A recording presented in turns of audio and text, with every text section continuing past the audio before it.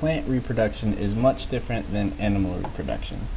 In animals, a haploid sperm cell fertilizes a haploid egg cell to produce a diploid zygote all in one stage.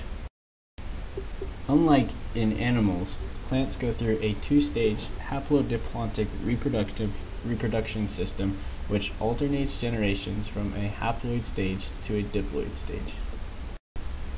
These stages differ from plant to plant. In this video, we will look at an alternation of generations in a fern.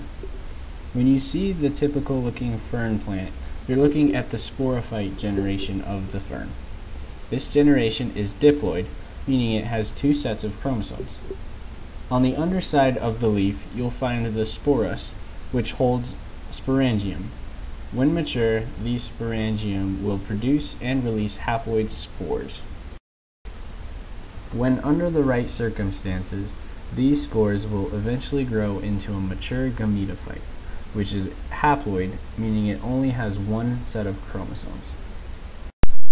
This generation is much smaller than the sporophyte generation, and is mainly due to the fact that because it's haploid, it is much more vulnerable to ultraviolet radiation. The smaller it is, the less exposure it has to these harmful rays. On this gametophyte generation are antheridium and archegonium reproductive structures. When mature, the antheridium will release haploid sperm cells, which will fertilize the haploid eggs found in the archegonium.